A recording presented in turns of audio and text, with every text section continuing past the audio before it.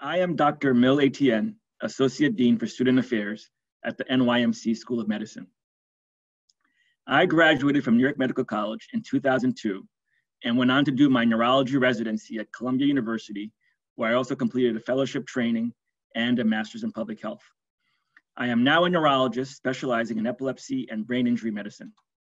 I work for Bon Secours Neurology, part of the Westchester Medical Center Health Network. I also see patients at Good Samaritan Hospital, and I staff the neurology resident clinic at Bradhurst. As you know, in recent months across the United States and around the world, many have been protesting the many injustices against people of the African diaspora that have existed for far too long. We have been urged to say the names of victims such as Ahmaud Arbery, Breonna Taylor, and George Floyd. This last murder really hit home for me because I grew up next door and I have been very good friends with Sharon and Andrew Floyd, beloved first cousins of George Floyd. Our hurting community has spoken out and have been joined by decent people everywhere to stand up to these injustices. These protests have made their way to the halls of the ivory towers, and we have found that there has been increased interest in education and research regarding health disparities. At the same time, the importance of diversity, inclusion, equity, and belonging has risen to the forefront of consciousness of students and faculty at academic institutions across the country, including here at NYMC. The data is clear that people who have a sense of inclusion and belonging have better performance at work, stronger performance in school, and better health outcomes. Part of our mission here at NYMC is to make sure our graduates are best equipped to provide healthcare to the increasingly diverse communities in the United States. In order to understand health disparities, one must understand the impact that racism, sexism, religionism, homophobism, transgenderism, classism, xenophobism, and many other isms have on the practice of medicine. We will teach our students to combat this negativity with what I like to call the good isms. That includes professionalism, altruism, and humanism. It is worth noting that NYMC has an unusual history in this area.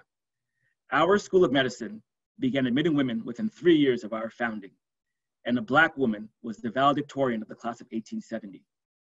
Our School of Medicine established a scholarship which could only be awarded to a Black medical student in 1928, and the first recipient was a woman. A few years ago, our School of Medicine had the highest percentage of URM students of any historically majority school in the US.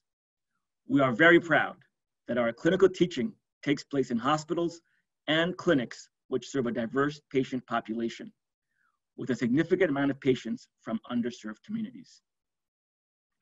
We cannot, however, rest on our laurels.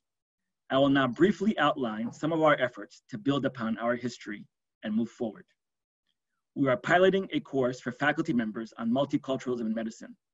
This is a semester-long course that will go over key principles with faculty, including the role of implicit bias and microaggression in patient care, in interaction with colleagues, as well as interaction with students.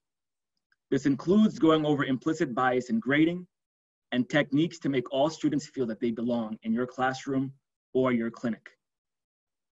In this day and age, it has become quite clear that it is not enough to not be racist, but rather it is important that we are anti-racist. To that end, the medical school has established an anti-racism and bias in medicine task force that is assisting the Education and Curriculum Committee to develop and incorporate more meaningful changes to the curriculum at NYMC, particularly with regards to creating a more inclusive environment. These changes will be instrumental in allowing us to lead the way when it comes to diversity and inclusion medicine and healthcare. We are offering an online course for our students called Finding Your Voice. This will teach students the fundamentals of how to craft an op-ed article for the popular press, and therefore make their voices heard in the national dialogue. Thank you to Jennifer Reichert for leading this effort. We recently welcomed a new class of students to NYMC, and as part of that welcome, we had all the students go through implicit bias and microaggression training. This type of training is not a one and done, but rather will need to be ongoing throughout the 4 years of medical school.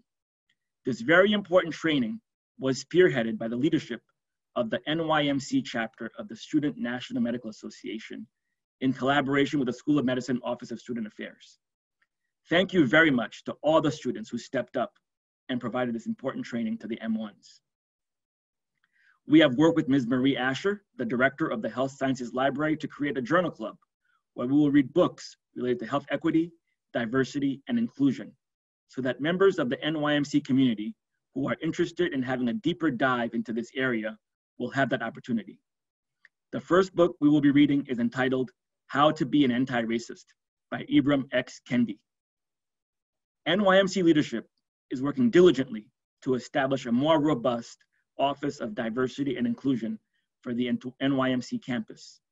And we are working with student groups on the campus to make sure that we are providing the appropriate services for our students who are underrepresented in medicine. I am pleased to inform the campus community that Dr. Yvonne Thornton has joined our team as a student mentor and advisor. Dr. Thornton was the first Black woman to be board certified in maternal fetal medicine in US history.